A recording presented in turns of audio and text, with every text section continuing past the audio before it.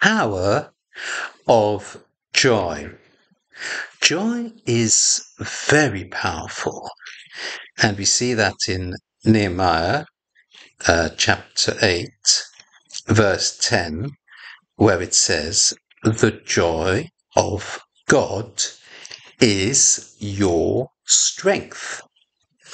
When you are full of joy, it lifts you up. It puts you in a position of superiority where you dominate over all situations and circumstances. And the best way I know to be in that position of superiority, of joy, is through praise and worship and adoration.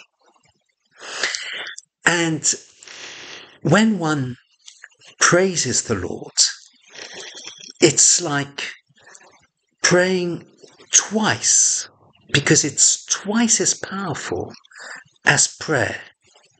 Because you're addressing the Lord like in prayer, but you're putting all your feelings and emotions and all of your heart into it. And that makes it even more powerful. Now, we see in the first book of Thessalonians, chapter 5, verse 16, in the Message version of the Bible, it says, "Be cheerful no matter what. Pray all the time. Thank God no matter what happens." This is the way God wants you, who belong to Christ Jesus, to live. And now I'll give you an example of the power of joy. I was accompanying a sister in Christ from church after a conference that ended very late at night, and it was like 1 o'clock in the morning, and I was accompanying her home because obviously it was so late. And we were walking. There was no public transport at that time. And this sister in Christ, she has spiritual vision. That means to say that she can see angels and demons and spiritual beings. And all of a sudden, she suddenly said, when we were approaching an area where there wasn't much light, no street lamps, it was really dark, she said, "Behind us, there is this enormous demon."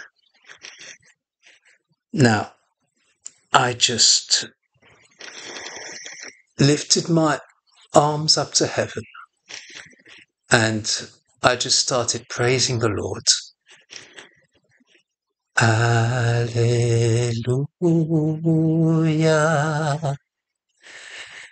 Alleluia.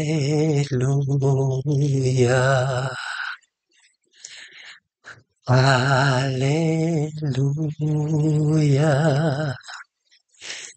Alleluia.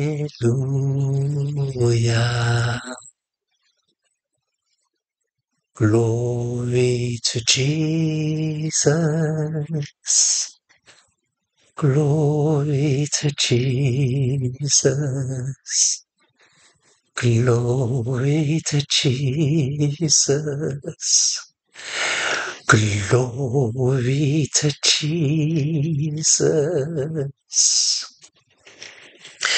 And as I was singing that,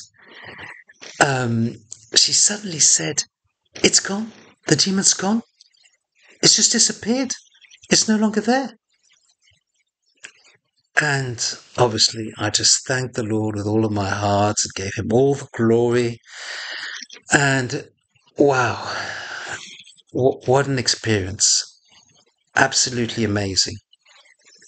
And that is a demonstration of the power of joy, the power of praising the Lord and with joy, with all of one's heart. So remember that. The power of joy.